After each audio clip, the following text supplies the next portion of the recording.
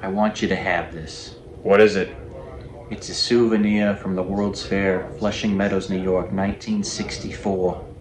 I shouldn't take this. We might not be coming back. Keep it. I have another 300 at home.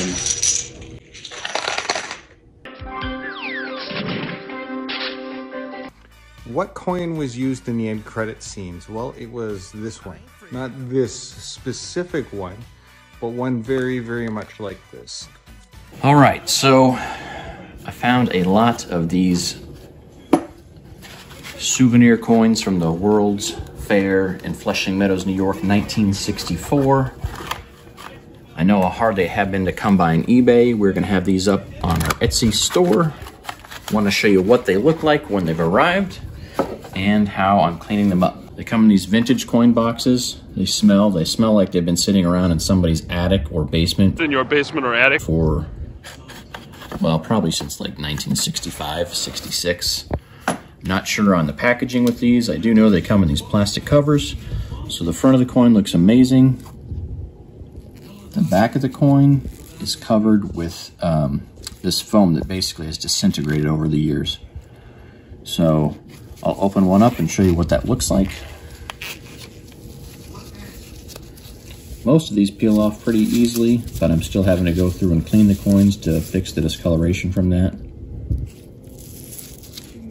So we're cleaning the foam off the coins and a little vinegar, baking soda, toothbrush, clean some of those off. We'll be selling these based on grade. Some of these are pretty bad, but they've cleaned off okay, and then some of these have cleaned up and they're like fresh off the mint, basically.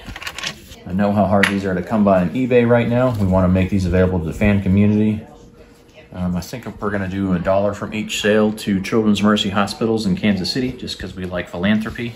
And once you wash them and have a finished product, top sides have looked good on all of them, but the back sides have cleaned up nicely. Now we do have 3 grades of these available. We're going to have a low grade, which has permanent damage to the back of the coin, but has cleaned up. We have some mid grades that basically just have some black spots randomly on the coins that won't come off, and we'll have a high grade option available that basically looks great front and back. But any fan of Ghostbusters and Ghostbusters Afterlife, this is a must-have in your collection. You'll be supporting a good cause by giving back to the local community here, the community abroad, which is what the Ghostbusters fans are all about in general. So please take a minute to follow the link below and buy one from us on Etsy.